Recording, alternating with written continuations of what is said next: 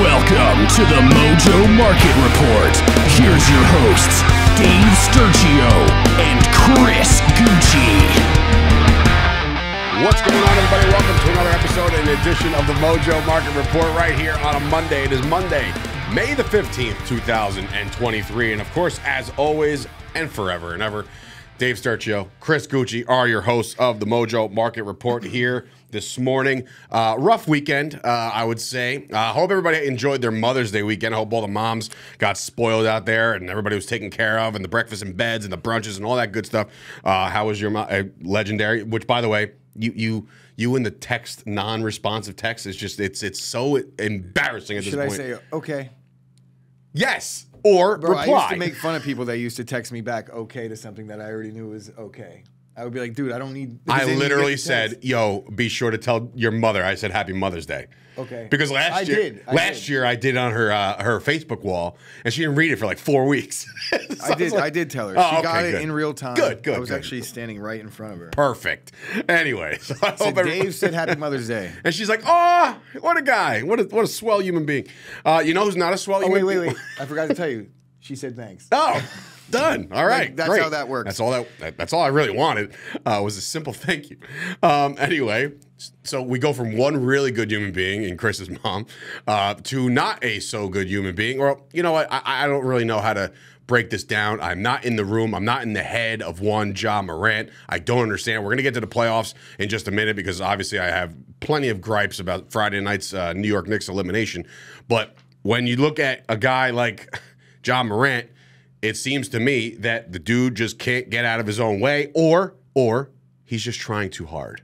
He's trying too hard to be something that he's not, or something. I don't know. Like, it just doesn't make sense to me why you would continuously do the same thing after you did the whole sit down, and everybody's like, oh, I'm going to be a better person. And it's just like, oh, okay, cool. Well, then you did it again. He's got a circle full of complete clowns. That's up to and including, I think, his father at this point. I know that his dad's been every bit a part of his entire basketball journey, sure, up to and including him sitting on the court side. And for me, what I look at when I see T. Morant, I see him partying on the in the front row, and then his son gets, I wouldn't say caught, but he's in the club on IG Live. This is 2 months ago. It's not like he's had he was in an inpatient rehab for this, right? This is a thing that they've already dealt with. They asked him after the season. He had his opportunity to step up and say, it was my fault. I did a lot of things off the court. And honestly, I feel like he shied away from that. He said, on the court, I'm fine, but I got a lot of off the court issues. It's like, no, they go hand in hand at this point. When you're a star in the league, you're a leader of the team, you're the 2 seed in the West, and you're nowhere to be found deep into the playoffs. I'm blaming you. And now you're out of you're out of all the anything that you could do with the Memphis Grizzlies at this point. You can't do anymore. Right now, they suspend them from all no way, team activities, and it's not like it's going to just linger through the offseason. It's going to linger into next season. There's no question about it. He is going to be punished again, and it's got to be longer than the last one. It's crazy because you said that it depends on what the people that surround you or whatever.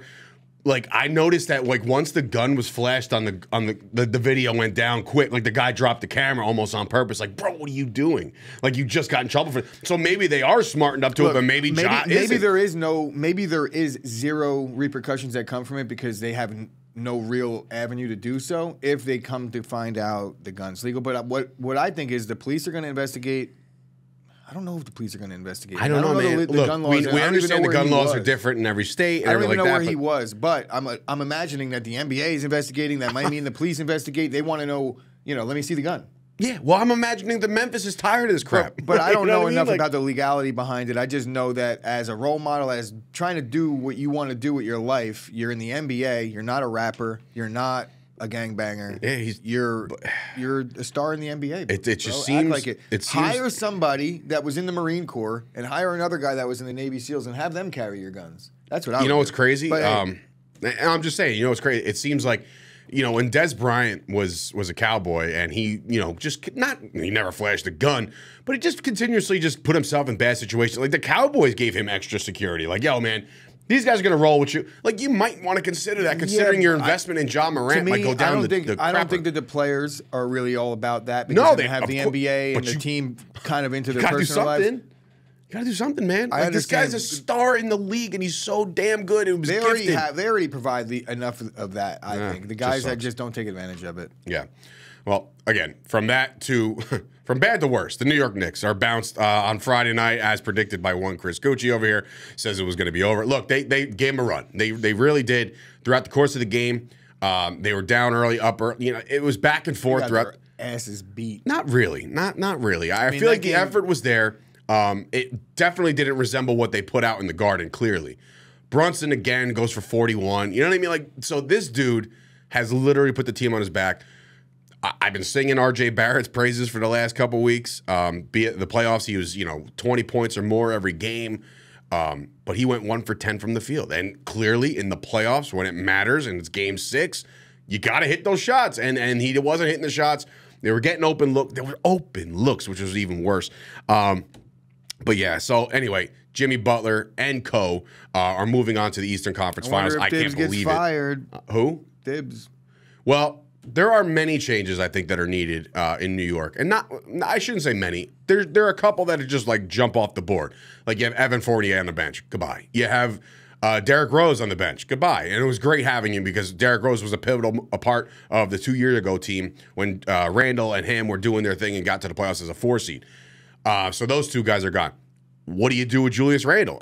To me, I think he's stunting the growth of certain players around him, meaning R.J. Barrett, meaning Obi Toppin. I think those guys could flourish without a Julius Randle in the lineup. I don't know what it's going to cost the Knicks to get rid of him because I don't know if anybody's willing to take him on. There's teams that will definitely take on Randle. It's just that they're not going to get anything significantly good back for him. They're going to have to package a lot. And look, the free agent class is not that great. The trade, what you got to do is you got to go search the West right now. You got to go search the West and say, all right, is there anybody pissed off out there? You know, is there anybody that wants to just is disgruntled? And I heard this today on Boomer Esiason was saying it. Like, is there anybody out there in the West that just don't want to play with their team anymore? Have probably gone on record and saying, I'm here for life and I'm blah, blah, blah. But, like, they're not winning. Like, the first person that jumps off the charts for me is Dame Lillard. I don't know if it's a possibility, but maybe, right? The other guys that could, as far as having a big, Mitch Robinson, he played well, but, you put him on the line, he stinks. Unfortunately, I just think at this point, Dame is one of my favorite players, if not my favorite player in the NBA right now. I don't know that you're going to get a guy on the wrong side of 30 that's going to go make a difference going forward. How many years? You need to upgrade from Julius Randle, and that's all you're really trying to do. Is Dame Lillard right now better than Julius Randle? Yes. Yeah, but where does he fit in the rotation? If you got Brunson and R.J. Barrett, and you're talking about stunting Barrett's growth, you put Dame Lillard in there. R.J. Barrett. You know what's crazy? As I mentioned, R.J. Barrett again. Look at that draft class, dude. The Knicks are winding up with the gem and the steal of the first round. John Morant's going to be out of the league before you know it, and Zion Williamson can't get on the court. All of a sudden, that guy that fell to was R.J. Barrett, or we took R.J. Barrett. Who went after him? 100%, but maybe they knew a little something about John Morant. I don't know. But well, no. All I know is this. He's on the court, and he's playing every night, so whatever. I digress. But in any event, the Knicks, changes will come. I don't know if Tibbs you would assume they play for the guy. All the great coaches that have gotten fired over the last couple Did you see how many coaches? Just a sweep of coaches. Even if you kind of like Tibbs, there's some real good options out there right now that I would maybe be considering if I was the Knicks. J.J. Redick. Well, no, I mean he needs more experience to come coach the Knicks, I think. But in any event, the Heat move on. Or some experience. Right. He has none. Also on Friday night, another series came to an end as the LA Lakers are back in the Western Conference Finals, 122-101. LeBron, 39-9, another unbelievable performance out of him. Another 20 rebound performance out of AD. So it's just like, again, we said it a million times going into the playoffs. Those guys are hot. They stay hot, and the Warriors are bounced. Okay, bounced.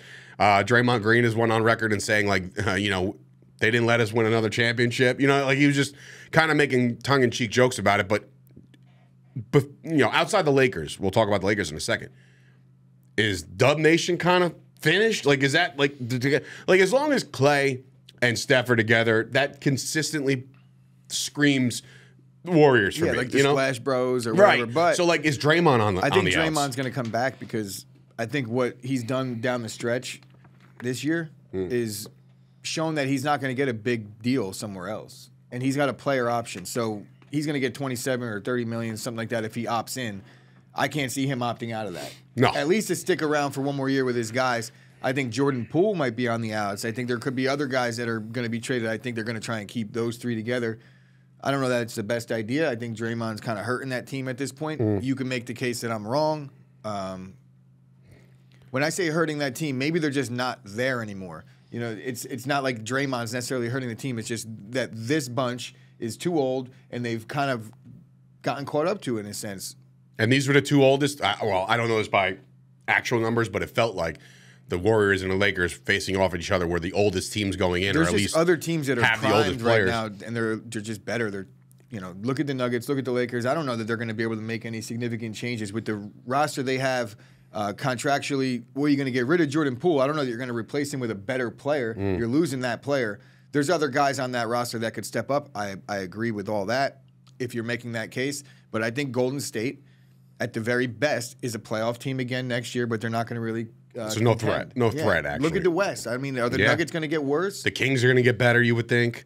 What are the Lakers going to be like next year? Whether they look, you know, with a John Morant or not, like they got better. Oklahoma City was playing well. A full year with You're going to get a full. Oklahoma City gets their boy back. So it's like there's a lot of teams out in the West that can just kind of dethrone these guys for good. And I'm not just saying like this year. So we have our Western Conference Finals. We'll get into that in a second. But yesterday, Game 7, right? You would just think that the teams would show up, right? The Philadelphia 76ers decided to leave their talent in Philadelphia because a 112-88 win, a 24-point win by the Boston Celtics, led by Jason Tatum, went off last night for 51 points, and he propels the Celtics to the Eastern Conference Finals to take on the aforementioned Heat. 51 points. My man went 17 for 28 from the floor. He was in his bag last night. And now you can kind of segue. I mean, there's not much to say about the Sixers other than did you hear about what Embiid said? Embiid went out and said, "Look, me and James can't do it ourselves." Like, no, I watched the entire interview. Did he say it? Like, or did they just really peel that out? Yeah, they really peeled that one out of there. That's a horrible thing. Because if I see a headline, he started it by saying, like, you know, it started off by saying, yeah, we have to do more, meaning the two stars, but obviously it's a team effort. The quote was completely taken out of context. I love the media. Misconstrued. Love the media. Embiid did nothing wrong there. They love to make a big deal about it. And even Dame tweeted, like, what are you talking about, bro? But it's like, no. Watch the entire interview. Dame, shame on you. You know better. So in any event, the Sixers are bounced. They're going to be scrambling, looking for more pieces next year. It was all the third quarter. They actually showed up. They just left it at halftime. The third quarter, they scored 10 points in the third. Ugly. They got outscored 30-something to 10. Is that what it was? Yeah. Oh my God. All right, I got to check that because I'm actually curious. So if I go to the old box score ski here, 33-10 in the third quarter. Oh my God, they actually outscored them in the fourth because they were just trying to make a comeback. But anyway, Celtics do their thing. They're on to the Eastern Conference Finals. Now, we have two conference finals officially getting underway this week. We start in the East with the Celtics and the Heat. Is this Heat miracle season kind of coming to an end? They take the Knicks to 6. The Celtics, look, they battled with a better team in the 76ers. They're both battle-tested. You know, they both went 6 or 7. So these teams are both, tired and just whatever. We'll see. But when you look at the series on paper and Tatum continues to do what he's done, Jaylen Brown consistently showing up as well, do the Heat have a chance to knock them off here? Based off of coaching and all the role players that we've now discovered. They definitely have a chance. I don't think it's a great chance. I wouldn't be surprised. Remember, the Heat knocked off the number 1 seed Bucks. The Heat knocked off the Celtics a couple years back, I think, in the bubble as well. Here, ready for this? Same bubble teams. Same bubble Final Four. Oh, yeah. How do you like that? There you go. Crazy. So I am right. They did knock them off. Yeah. I don't know if that matters. You know, it's been a couple years. The teams are kind of similar. Yeah. You know, there really hasn't much been turnover on either team. I think even the guys that have gotten to Miami are now out, so it doesn't really matter. I think it's going to be a good matchup, better than people might think. If you're thinking the Celtics are going to blow them out every game, and I don't think that's going to happen because I do think the Heat are just too well coached for that. But it's hard for me. Like right now, Vegas thinks the Celtics are winning it all. You know, they're like are they the odds-on favorite? Yeah, even over Denver. But they're also, I just don't see how. I mean, that's an emotional bet because when Tatum drops 51 I think when you're and looking at it, win by 24, it's because Denver and the Lakers is a much better matchup. So whoever wins that series might be the new favorite. I don't know if the Lakers would be favored over the Celtics in the series, but it's hard to just. What is this? The '80s? We're about to see a Lakers Celtics finals. We had one. We had one more recent. We had the Garnett and that Lakers Celtics. You consider that more recent? That's Well, like it 20 years ago. more recent than the '80s. This is true. Yes, no, by math. I yes. do consider that. That is actually that's factual. But in any event, so the Celtics and Heat series is going to be awesome. I think the Heat are actually going to give them a run for their money, and I'm obviously pulling for the Heat because what better way to lose your season to the future Eastern Conference champions? Rooting for the Celtics. Yeah, and I mean, unless you're from Boston and you're the Barstool guys over there, which by the way, great slow motion video of Portnoy courtside. I think Tatum threw one up, and as soon as he threw it up, Portnoy went like this. Just like they didn't know if it was going in or not, but when it splashed, it was a very cool visual. On the West, we just saw the Lakers take care of business. We saw the Nuggets just completely. Yeah, you would think that was a dominant series. The Nuggets really played well, and Joker has played out of his mind, and we know that he's a walking triple-double. So when you look at Joker and company against a Lakers team that, again, once they're hot, and him, AD, D'Angelo Russell, those guys, even the guys off the bench were really fantastic last series. So when you look at that matchup, does LeBron have it? Does LeBron and that team have enough to take down the Joker? What a great matchup we're going to be seeing with Joe. I'm pulling for it, but I don't know, man. You said you watched that one game. You're like, this team. Yeah, I don't know. This team ain't getting beat. That's tough. In a 7-game series, it's going to be very hard to beat that team 4 times. I want to see how AD's going to hold up. This is just like Jokic is so good. And if there's one guy, look, LeBron's the best player in the world, but not really because Joker's the best player in the world right now. And I don't even actually, when I'm looking back at it, strip the MVP from Embiid, by the way, and give it to Joker. I think I think Jokic should have won MVP. I'm not going to get into why he didn't win MVP. Well, that's another layered. conversation for another layered. day. Maybe never. Maybe I'll never have that conversation, honestly. You want to continue to talk on the air? You want to have that conversation? I don't know. I'm going to pick LeBron and the Lakers because I'm going to go with my heart. But realistically, I don't know, man. Storytelling-wise. And AD is probably going to get hurt in game 2. Storytelling-wise, a Lakers-Heat finals would be cool considering what LeBron did for the Heat. Bubble rematch. Yes. Yeah, that's true. But the Celtics, again, they're playing all world, so who knows? It's going to be to the point where, he has to be on every single game. You can't expect AD to have 20 rebounds plus and, go for the double-doubles that he's been doing. You just can't expect that. You can. You need to. Well, that's what you have to expect. And if they're going to win this series, that's what needs to happen. You said that there was a moment in the Lakers series where, was it AD that was playing Steph? Yeah. Up top? Do you think AD just has to try to lock down the Joker? Well, that's the only. It's their only answer, really. I mean, LeBron. The one thing I'll say about AD, he can defend the perimeter well. I mean, as long as he's healthy, he's able to defend pretty much any position on the court. That's rare for a guy his size. Jokic runs the pick and roll better than anybody. It's tough to stop that. I don't care who you are. You're not really defending Jokic on the block the entire time. He's just he runs the top of the key. They have this half court thing. The ball movement is so good, and their guys are cutting and slashing. They're all fast. You can't forget about the Michael Porter Juniors. Like, there's other guys on this roster that are very talented and that can score. So you can't worry only about Jokic because look what he's doing with the ball. He's averaging 13 assists a game. Guard him. Go ahead. Go ahead. Guard him. That's all I'm going to say about that. You can't guard him because he's so unselfish that drop double team Jokic. Go ahead. Yeah, he's going to I was burn going you to say that every you're going to have a single time. lot of empty space to get the other guys. So, in any event, that is it. And that series, I'm assuming I got to go check out when exactly it goes started. You would think that it's the NBA, so they're going to probably start in July. At this point, it's what's today? Monday's May 15th. Tuesday. So there we go. We got a series that starts tomorrow. I don't think there's anything tonight. No, nothing tonight. So tomorrow we'll preview a little bit of the Lakers and the Nuggets game 1. LeBron James averaging 28.9. That's unreal. LeBron James. Who would have thought? The ageless one, known as LeBron James. Did you also check out over the weekend the XFL championship? No? I did not. Congratulations to the Arlington Renegades for the first ever, or I can't say first ever, but the new regime, the new look XFL. Arlington Renegades started, I believe, their season like 3-5 or something like that. They just didn't look good, and then they just made a run, got all the way to the playoffs, all the way to the championship. So congratulations to the Arlington Renegades. This season proved to be a success.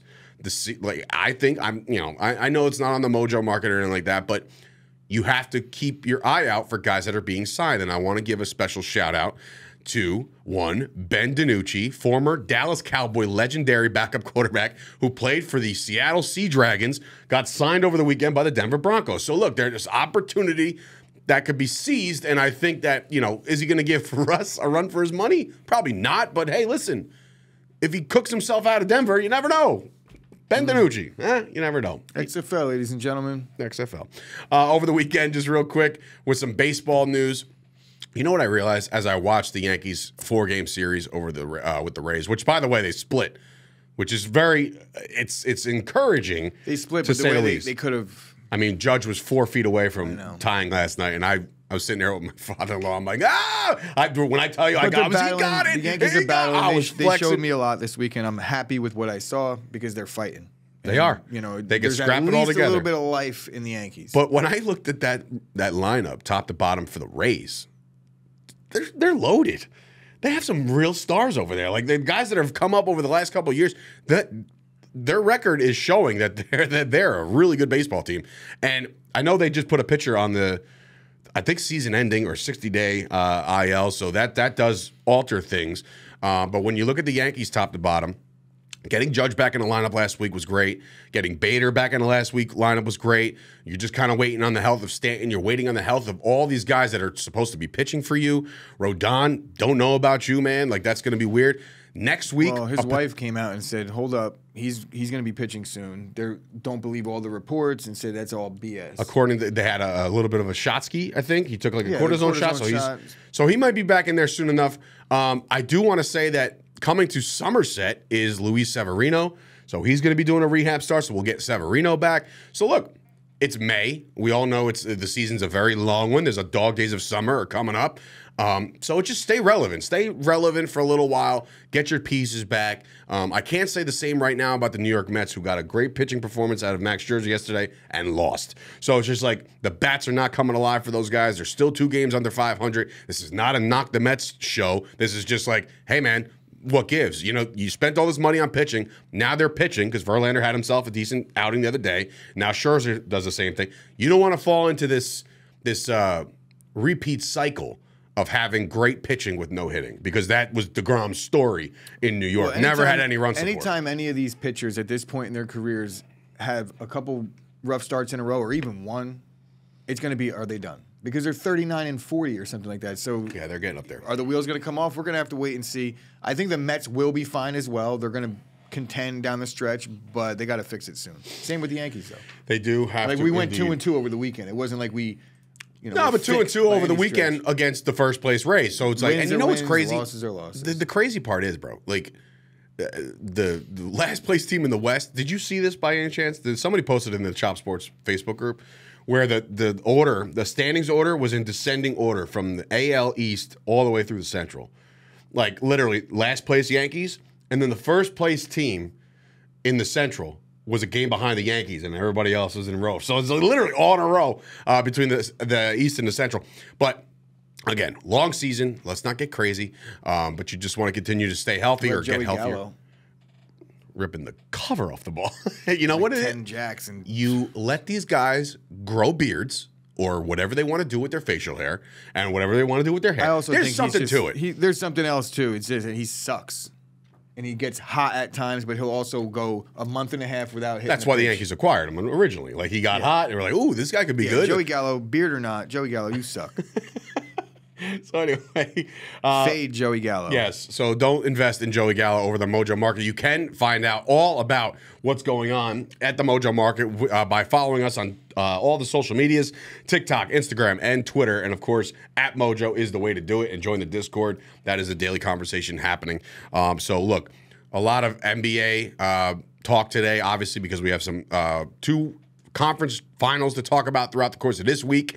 And then obviously as we move forward, we got some baseball coming up. Listen, football is in this weird period now where it's like mini camps are happening. There are some stories to cover. So we'll do some of that throughout the course of this week too, including not being able to see one Bryce Young behind his offensive line. So that could be alarming. Yeah, he's tiny. We'll see. He's a little guy.